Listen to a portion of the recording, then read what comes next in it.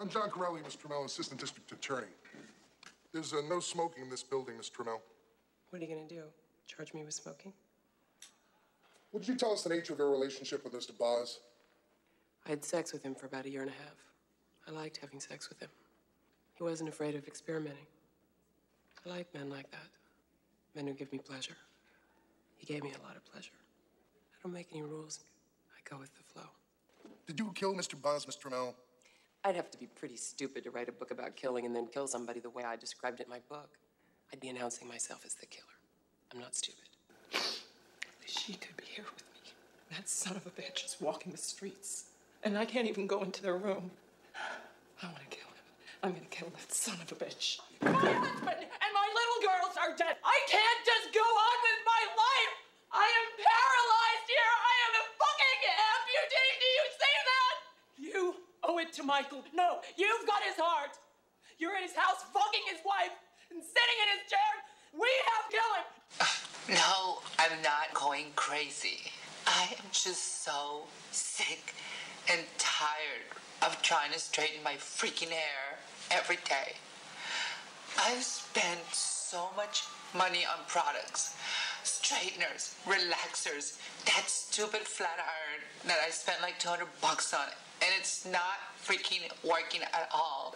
I just can't take it anymore. I mean, last week, I bought this really expensive product at a gas station, and I thought the lady was being honest, and my hair looks freaking thirstier than ever. I'm so over her. She was just totally trying to work me, and that's just not cute. That's so shady, the house down boots. I just can't do it. I'm broke, and I'm hungry, and just, well, I'm not hungry, but I am broke. Mom. What do you think you're doing? Nothing, Mommy. Just playing. What do you mean, playing? Making fun of me? I wasn't making fun of you. I was acting. Play acting.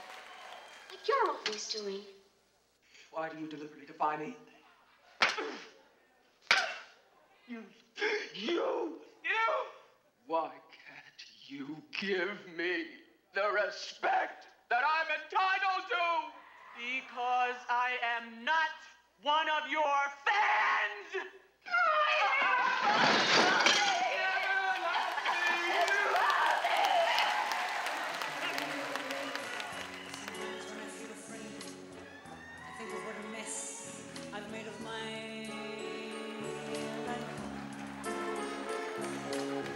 Crying over my mistakes, forgetting all the freaks I've had in my life. I was born enough to be a part of this great world as me, and my life. Guess I'll just add up the score.